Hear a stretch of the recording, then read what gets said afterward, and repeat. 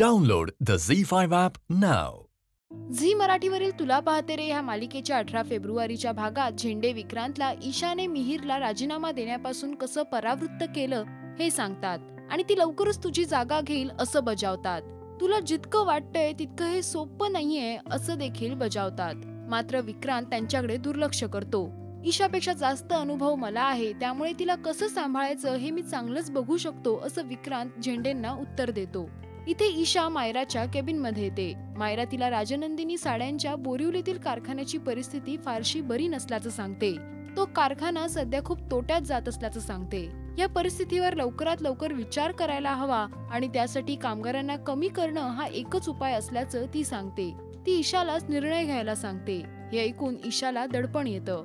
ईशा बाबांना फोन करून ही परिस्थिती सांगते. त्यावेळी ते विक्रांतच्या जागी बसून त्यांनी काय केलं असतं याचा विचार करायला सांगतात. ईशा काम करत असताना तिथे जयदीप येतो. तो तिचं ऑफिस पुन्हा जॉईन केल्याबद्दल अभिनंदन करतो. तेव्हा ईशा त्याच्या हातावर चॉकलेट देते. जयदीपला चॉकलेट मिळाल्यामुळे आश्चर्य वाटतं.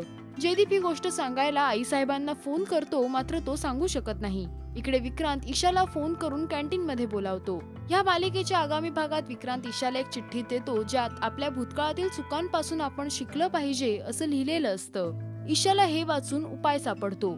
ईशा बिझनेस मध्ये आपलं वर्चस्व सिद्ध करणार का? काय आहे विक्रांतची पुढची खेळी? या सर्व प्रश्नांची उत्तरं मिळवण्यासाठी पहा तुला पाहते रे सोमवार ते शनिवार संध्याकाळी 8:30 वाजता फक्त झी मराठीवर. मराठी टेलिव्हिजन इंडस्ट्रीचे अपडेट मिळवण्यासाठी पहा आणि सबस्क्राईब करा राजश्री मराठी शोबज.